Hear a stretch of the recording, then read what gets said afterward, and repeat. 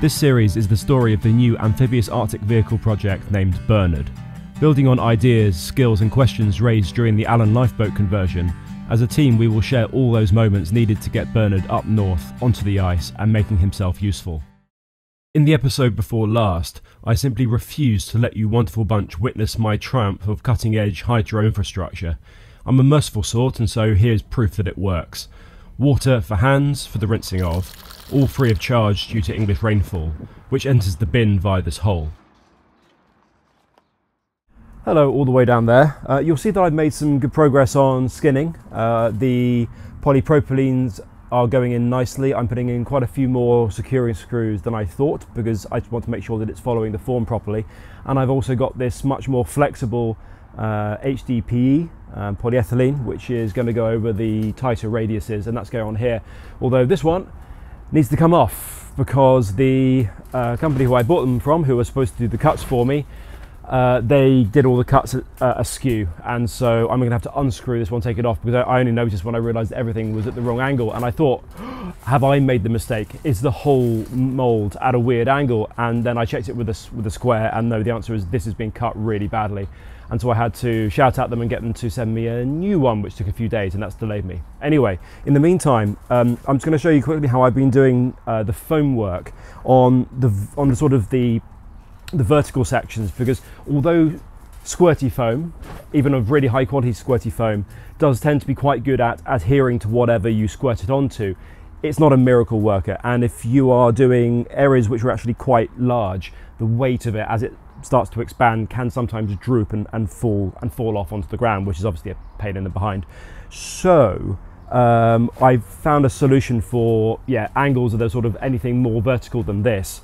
I use a piece of scrap cardboard and I basically paint the cardboard with foam, let it puff up just for a couple of minutes whilst it's still very sticky and adhesive, and then I plonk it onto the vertical bit, let it cure. Then I rip the cardboard off, and then if there are any things I need to fill in, any voids or any gaps or whatever, I then get another can and just go over and sort it out. So normally in 1, 2, maybe 3 iterations, you go from a completely empty void to an area of foam that can then be shaped and finished.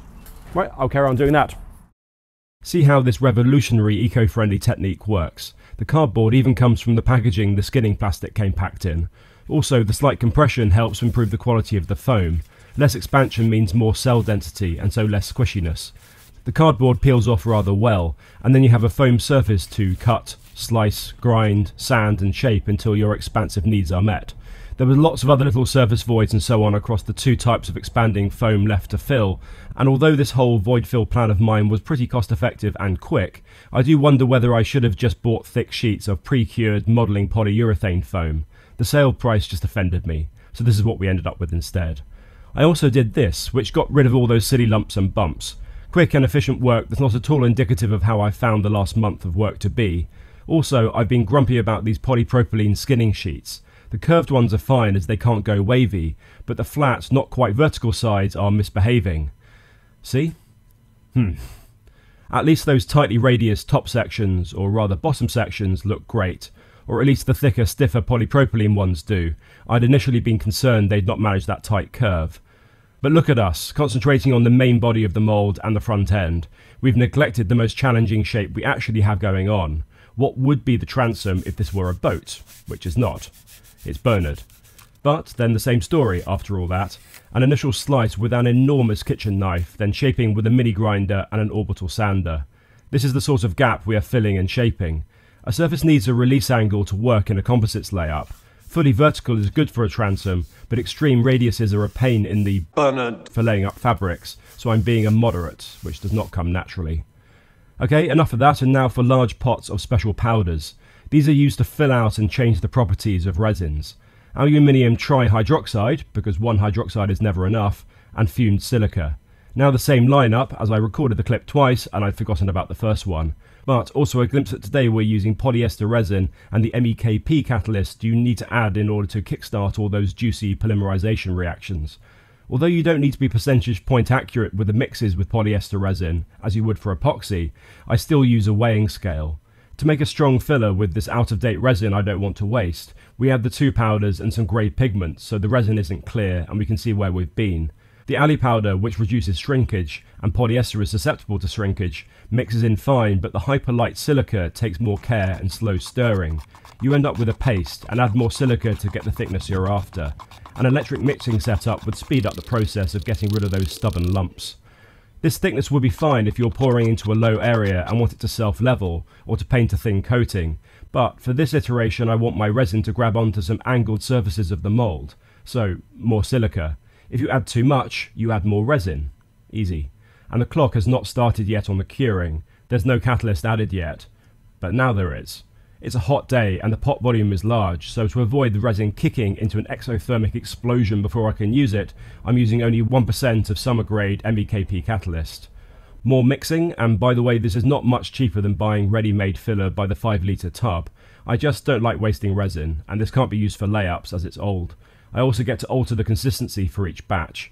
I experimented with putting the powders into the mixing pot first, and then adding the resin, to see if I could smother the fluffy silica that wants to float away into the sky. It was worth a go, but the resin just passes straight through it, and the silica still needs to be stirred slowly at first to stop it escaping.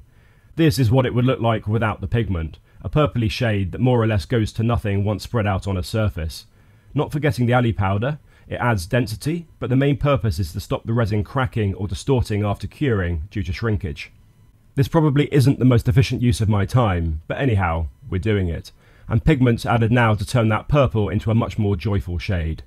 It really is important to A, keep the catalyst at the minimal level that it will still be sufficient to kickstart the chemical reaction, and B, to not mix up more than you can apply in 5 minutes or so.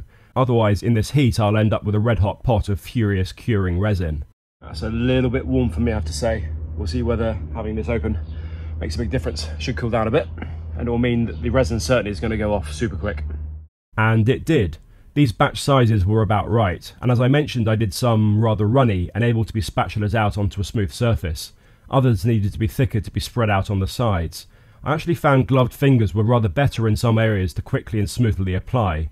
Real, proper purpose mix fillers will contain a wider range of, and more, fillers than I've done here. This is pretty resin rich. As a base surface covering and not the final fairing, this is fine. It'll be slow to sand, but will have a lot more strength and integrity than bodywork filler. I like this as it'll support the foam below, which would otherwise be susceptible to damage. Again, not forgetting the other end of Bernard. Nice job if I say so myself, which I can as it's my channel and I write the script. Only a morning's work, and yes, I did not forget that little section around the lower edge. It was the first batch I did before thinking of using grey pigment. The surface isn't perfect, or even close to be serviceable for us, but we're not at the final stage yet. Oh, has it got any cooler? 4 degrees cooler. And quite a bit more humid. This is one example of how I'm getting, not frustrated, but just having to do a little bit of extra work every now and again. I've done a tick here to show that I was happy with this panel, having got this entire thing flat. But then I noticed, I came back a few days after I did the work, and there's now a little bit of movement just there. So I need to put a screw in there and probably a screw in there. So I don't know whether it's temperature, it's pretty hot in here, and it'll be fluctuating day and night. But I just need to keep an eye on that, because if I think it's flat and then I come back a few days later and it's not, and we think right now it's time to use the mold, we have a problem. That said, if it's bowing outwards, it's not so much of a problem because there'll be pressure from the outside pressing in. It's actually more of an issue if I find areas where it's starting to bow inwards, but I haven't actually found any of those. Anyhow, I committed to this polypropylene plan a long time ago. It's pretty good. It's just not perfect. Maybe in hindsight, yeah, I would have gone for thicker polypropylene, or I don't think I ever would have skinned the whole thing in resin, because getting that perfectly flat down here would be a real problem. So I think this was the right solution, but there's just been more preparation work than I was expecting. Anyway, we'll get it done.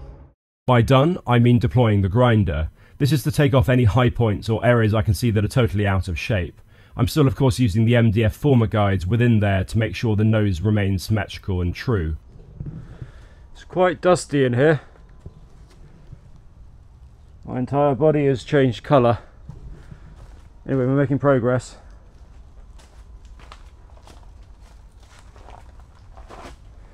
That's going to be the hardest area for access. By access, I mean reaching over. and I forgot my ear defenders, and so I've stuffed kitchen roll into my ears and then taped over it. It's actually quite effective. Right, more of this. Indeed, lots more flat wheeling extravagance with the angle grinder. This, I purport, is truly artistic and nuanced work. Go in too hard and I will end up with dips or even holes that I'll need to refill. This was done with majestic success, and we were all glad and in awe. I did end up like I'd fallen into a Colombian export silo though. I need to buy a giant vacuum cleaner that I can climb inside and switch on. Until such a day, I do need to make do with the end of a broom. Completely clean and undusty, which was most certainly not the next day, we're at the next filling stage. I'm pretty happy with how the main layer of polyester resin filler has gone on. That's got the thickener and also the anti-shrinkage filler in it. But of course that's going to be much, much harder to sand. I've mostly ground that to roughly the right shape. And now I'm going to use this much lighter, easy sand filler, which is already ready made. I'm going to use that now to do most of the final shaping. And then we'll have the nose section done. That's the most complicated part of the mould. This was unsurprisingly a much quicker setup, as some kind chap or chapess had pre-mixed this in a large factory. That said, the shops didn't have much stock and I needed to visit 3 in order to get just 2 tubs. You simply need to activate the polyester resin hiding somewhere in the filler there with catalyst. It's not MEKP this time, but BPO paste. Stir lots and quickly over to the tent, as the 20-minute working time is very optimistic in this heat, and apply. I'm trying to spread carefully to offer a smooth surface, only filling the indents and low areas, and so minimising sanding later on and product wastage, but there's only so much you can do. It's amazing how a part can transform once all visually one uniform shade. Aside from looking merely smarter, it's also a lot easier to spot problem areas where the surface or shape is wrong. Your eyes are no longer being distracted by the patchwork of colours. The next day, and that wasn't even the zenith of roasting hotness. It's quite warm in here, and we've had a slight problem in that I need to squirt out a load of this extra hardener, because for some reason in some sections, only in some small areas, this area is all alright. It's just that zone there and kind of this zone here. For some reason it's not fully hardened, and I thought I'd been really careful mixing up the hardener, the catalyst, but apparently not. I've never had that problem with filler before. Anyway, I'm just going to use a paintbrush and I'm going to paint catalyst all over the areas which I don't think have cured that well. And we'll see if that works. If it doesn't, I'm gonna have to chip off some areas and refill it, and I really don't need that because I want to finish today. It's a little bit after 9, and the reason why it's still light is because it's the longest day of the year. The sun's actually, I think, just still up. Anyway, behind me, in fact in front of me, you can see there is a mould. The mould's not done. The plan was for me this Saturday to get the final bit of footage of me completing the mould, and I could do it all in one neat episode on the Sunday, which is the day that hopefully you'll be seeing this, or if you're slightly behind the curve, Monday or Tuesday. We don't allow people to watch things months afterwards. You should be ahead of the curve, not behind it. Anyway, I really wanted to have this done because we're already 3 or 4 weeks behind. I've had a load of little sort of mini setbacks and delivery delays and so on, but this mould has to be done properly. I don't want to rush it and get it wrong. And I had 2 big drawbacks today. First of all, it was about, I think it got up to 42 degrees in here this afternoon, even though this is, you know, white and so supposed to reflect a fair amount of heat. Anyway, it's cooled down a little bit now. I think it's still nearly 30 degrees in here, and it's quite late. But it meant that A, working was quite hard, but B, for some reason, and normally heat is a good thing when you're trying to have resin cure and filler cure, basically a whole section of the filler that I was putting over, this is like the easy sand filler that I was putting in there to try and get the final shape, it just didn't cure from when I put it from when I applied it a couple of days ago. And all I can put it down to is that I had 2 tubs, and I think I can identify the area that I did 1 tub with has done a sterling job, and then the other tub hasn't. Unfortunately I've thrown the tub away.